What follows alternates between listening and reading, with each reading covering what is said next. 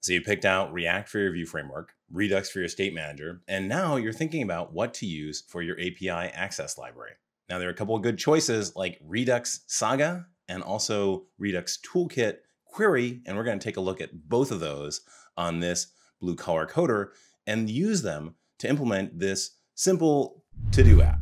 So it's a pretty simple thing. You can just go and set that things are done. You can add one. You can delete. And this is all backed up by a simple Nest.js server. You can get a list of all the to-dos. You can go and post one to create a new to-do, put to update a to-do, and delete to delete a to-do. So we're going to use Redux Saga to implement that first. Let's go over and check that out right now. So over in this console, we're seeing that we are running that Nest.js service. Let's go and make another console. And in there, I'm going to do yarn create and then React app. And we're going to call this Saga test and give it a template of TypeScript. All right, now I'm going to go into that directory and I'm going to add some dependencies. I'm going to add Redux, React Redux, and also Redux Saga. And then I'll start it up. All right, so that looks pretty good. Now I'm going to carve down this example to get started on our to-do list. That starts over here in Saga test. And then we'll go into app.tsx and pare this down significantly. I'm going to remove all of that, all the CSS as well. And then I'm going to bring in the CSS that's going to drive the UI. Pretty simple stuff, just a bunch of layout and things and fonts and whatnot. So I'm going to start building out the API layer by creating a new folder called lib. And inside of that, api.ts. And into that, I'm going to bring the base URL of that server, which is on port 4000. I'm also going to bring in our interface that says what all the to-dos are. So in this case, it's got the ID, which is just a number, the text, whether it's active or not, just a database state, and then done, which tells you whether it's done or not. And then I'm going to add a get to-dos, which is an async function that returns a promise with all the to-dos. It just basically fetches from that URL and then returns the JSON. So now let's go over and build our Redux store that's going to make that request so we can start seeing our to-dos. So the first thing I'm going to bring in is create store from Redux. Next thing I need to do is bring in the definition for a to-do from the API. And now we need to go make our reducer. Of course, a reducer has two arguments. The first is a state. So in that case, we're just going to have an array of those to-dos. And then there's the action, and there's only going to be one of them, and that's to-dos fetch succeeded. And the payload for that is going to be an array of those to-dos. Now let's go and implement on this. And it looks like GitHub Copilot has given us a nice suggestion there. All we need to do is look for that to-dos fetch succeeded. And when it happens, we just say the payload is the new set of to-dos. Great. So now we've got to go and create a store. So I'm going to do const store equals and then use create store with that reducer. And then I'm going to export that so we can use it. Now let's go over to our app and let's start connecting that into our React app. So for that, we need a provider. And we'll get that from React Redux. We're also going to need use selector. Get that while we're there. And we'll call this to-do app. And then we'll create a new function called app, which returns the provider with that store around that to-do app. And there we go. The last thing we need is the store. So let's go bring that in.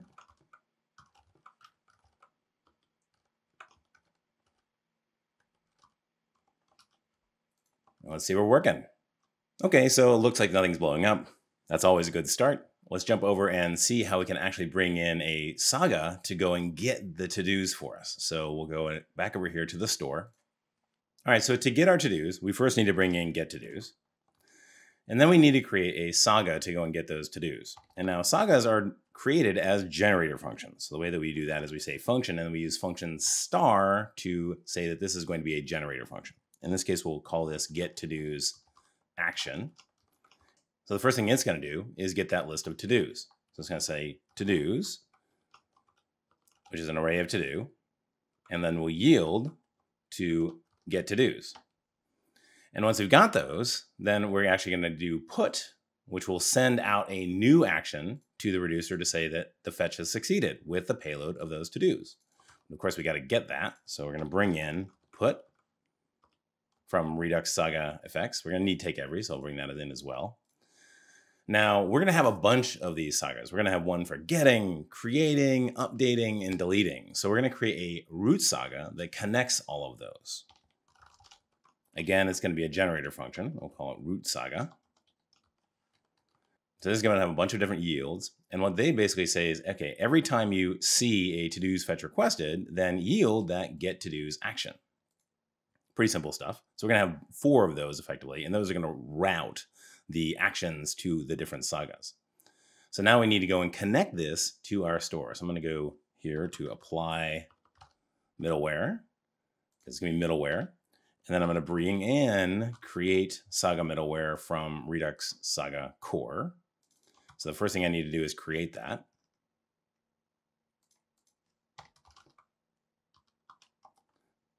By just invoking create Saga middleware. And then I'm going to apply that to the store. And the last thing I need to do is actually run that root saga. So let's go back here and say run, and then give it that root saga, and that basically initializes it, getting it ready to go and listen for, in this case, just to-dos fetch requested. So now we need to actually go and fire off to-dos fetch requested. So let's go back over here to our app.tsx file, and I'm going to bring in use dispatch because we want to dispatch that action to request the to-dos. And we're going to dispatch it from a use effect. So put the use effect in our to-do app. And we'll say that we only want to run once by giving it an empty dependency array. And now we need our dispatch. So I need to say dispatch is use dispatch. And then we want to, from here, just dispatch that type, but in this case, to-dos fetch requested. And that will fire up our event, send it off, and hopefully get us some data. So now let's go and get the to-dos by just using a selector and getting the state. And now we can jump down here and do JSON stringify and give it the list of to-dos. Hey, all right, pretty good start. Very cool. So let's put in some additional HTML. And now we're seeing some issues around the fact that to-dos is considered an any. So let's go and actually give ourselves a selector that allows us to say that this is actually an array of to-dos. So let's go back over to the store, and then I'll export a new selector.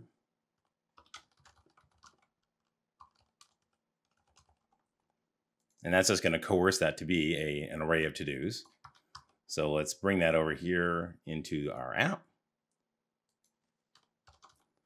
And then use it as a selector. All right, looks like it's happy. Let's go check our UI, and looks great. Very cool. And these are actually set to done because we clicked them before. That's awesome. So now we need to go and actually do the toggling here as well as the delete, and then also the create, and see how that works. So let's go back over to the library and bring in the additional API routes that we're going to need to do create, update, and delete. So we start with create to do. It takes a text string and then it returns the to do and all it does is just use the same fetch, but use a post here, as well as adding on the application JSON header type and giving it the right body. Update does a similar sort of thing, except it does a put and also does it on that ID. And then it just stringifies the body. And then finally, delete just calls the delete method with the given ID. And there you go. So that's good enough for all of the API access we're going to need. So let's go over here into the store and start wiring this up. So the first thing we want to do is bring in update to-dos. And then I'm going to go down here and define a new update to-do action. And what that's going to do is update the to-do, and then it's going to put out a request to go and get the new list of to-dos once that to-do has been updated. Now, as you can see, everything here is the happy path. And that's actually one of the things that we start contrasting this versus the RTK implementation is I'm not putting in here anything around whether it's done, whether it's pending, whether there's been an error, any of that stuff. All of this that I've done so far is around the happy path and around managing how all the asynchronous actions work and how they all work together, which is what Redux Saga is really good at. Okay, so let's actually wire this up into our root saga. All we need to do is set the right key here to update to do requested, and then attach it to the update to do action like that. And now I want to actually go and be a little bit nicer about how we create these actions. So I'm going to go back over here to this dispatch, and then I'm going to go create a fetch to dos function, which just returns that structure. And that's going to be the action creator. And I'm also going to create an action for toggle to dos. This is going to take a to do and then request an update to do, but say that we want that to do done inverted. All right, so let's take those and wire it up. Let's go back over to our app and then bring that in, fetch to dos, and also toggle to do. So fetch to dos is going to replace this down here. And we'll grab this whole structure, dispatch everything, and bring it down into here for the on change. Where we dispatch toggle to do, and then just give it the to do. All right, let's see what we do. So we go over here. Okay, looks like, oh yeah, all right, this is sending it off because when I hit refresh, everything sticks, which is great. All right, let's do the same thing for delete. So go back over to the store, and then the first thing we need to do is add that saga. So I'm going to go and add a delete to do action. It's going to look for a delete to do requested. The payload is going to be a to do, and then it's going to yield to delete to do, which we need to bring in. And again, we need to wire it into that root saga. And then fire it off. Okay. Now, one last thing we need to do is do the action creator. So I'll add that down here as remove to do. Now, all it's going to do is just say the type is delete to do requested and give it the payload. So let's remove to do there, save it, and go back in here. Now we got to remove to do. We just need to dispatch that. So we'll go down here. This is the to do area. So get rid of that and put in remove to do. Okay, let's give it a try. Let's see. I don't want to learn React anymore. Ta-da! Awesome. Cool. All right, so the last thing we need to do is add some UI to go and allow us to create a to-do. So let's go and add that down here. Cool. So it's basically a text field and then a button. So the first thing we need to do is create a useRef for that text ref. So let's do useRef and also use callback. Now that text ref is the useRef of just an HTML input element. Now we need an on add, but it has nothing to add with yet. So let's go back over to the store and we'll add a new action for creating a to-do. It's going to take a payload, and that payload is a string. It's going to fire off to create to-do, which we need to bring in. And then we need to wire it up again. So let's go back down here to the root saga. Again, we need to bring in, let's see, create to-do requested. And wire that up to create to-do action. Looking good. Okay, great. And the last thing we need is an action creator. We'll pop that down there. We'll call it add to do. And all it's going to do is just format an action with create to do requested and then the payload. Okay, let's go over here to our app and bring that in from the store, add to do. And then we need to create our on add. So on add is just going to be a callback. It's going to dispatch that add to do with the current value, and then it's going to set that current value to nothing. So let's hit save and then go in here and see if that happens. Goodbye. And awesome. Very cool. Okay, great. So that's it for the Redux Saga variant. The next thing we're going to look at is the Redux Toolkit variant to see how that compares in terms of API access. So let's go over and create a new project. We'll close all this out. And we'll bring up our terminal, go back to directory. And again, I'm going to do a yarn create React app. But this time I'm going to call it a RTK test. All right, now that's all done. Let's go and add some dependencies. I'm going to add Redux again and React Redux. And then also Redux.js Toolkit. That was fast. Okay, let's go back over here to our RTK test and then try it out. All right, we're back where we started, but I think this one's gonna be a little bit faster. So we'll go back into RTK test. And again, I'm gonna pare down the app.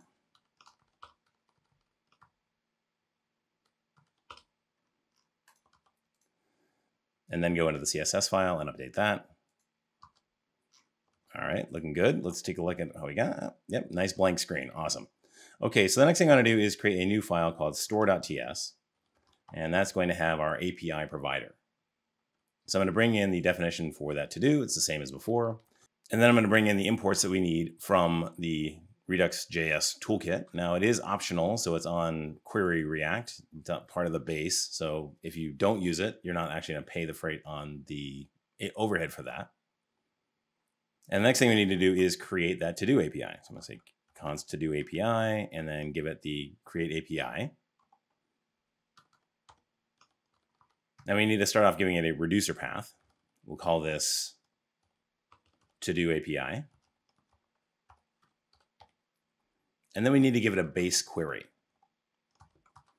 And to do that, we use fetch base query. And we're just going to give it a base URL with that localhost. All right, so the next thing we want to do is specify the different tag types that we have. And these are invalidatable entities within the system. So in this case, we just have our to-dos. And then we're going to have a whole bunch of endpoints. And endpoints basically takes a builder. And it's going to return an object that has all the endpoints in it. So example, in this case, we're going to use getAll. And it's going to run query, where we're going to specify the output type, which is an array of to-dos. The query is going to be for to-dos. And it's going to then provide tags saying that it's going to get data and it's going to get the list of all the to-dos. So that's the entity that will then get invalidated and cause this to automatically refetch when we update or create or delete a to-do. It's really cool. All right, so the next thing we need to do is provide this to-do API down the chain. So go back over here to app.tsx and bring in the API provider. Again, we're going to call this to-do app. And I'm going to create a new function called app, which is then going to return that API provider, but it needs that API. So I'm going to bring in to-do and also the to-do API from store, and then pass that down using API. All right, so now back over here in the to-do app, we need to go make that call. So I'm going to call to-do API and then use the getAll query. Now this is the really cool thing about Redux Toolkit is it's actually gone and built a whole bunch of hooks for us automatically. So in this case, it knows that we've got the getAll here. And so it's created a hook called use getAll query, which is really neat. So let's go and do that JSON stringify trick again and see how we do.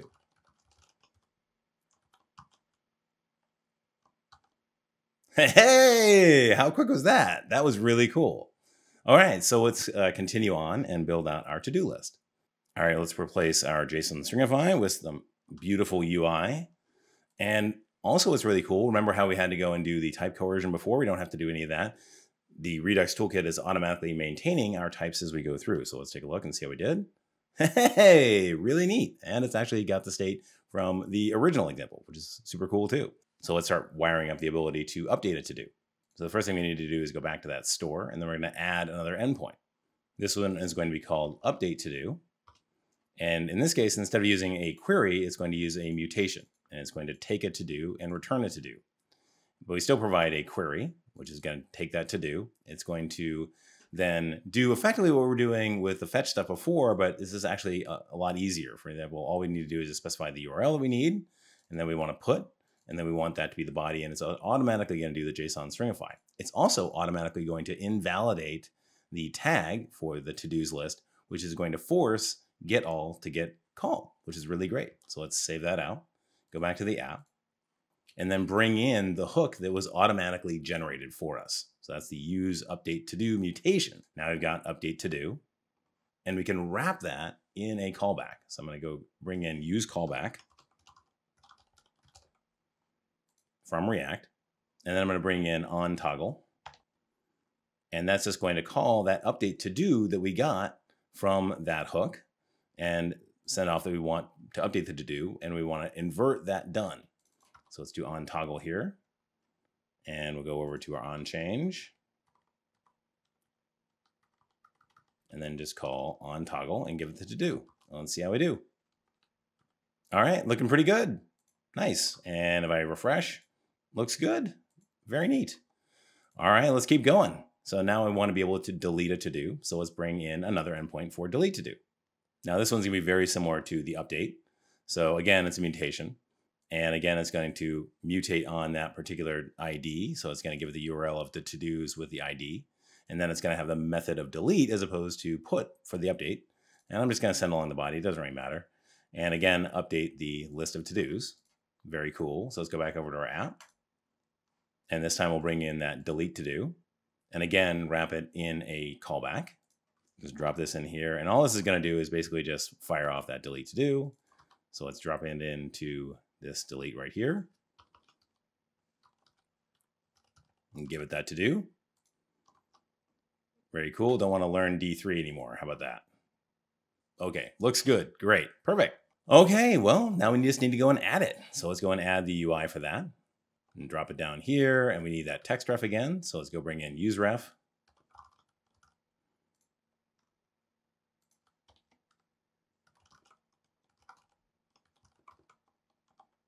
Cool.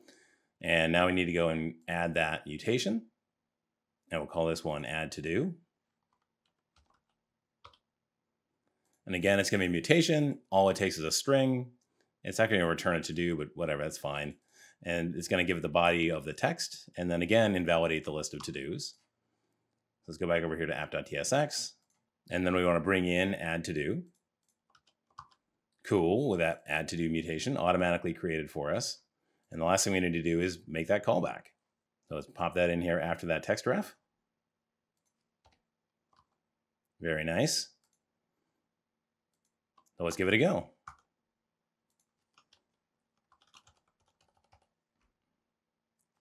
Awesome. Nice.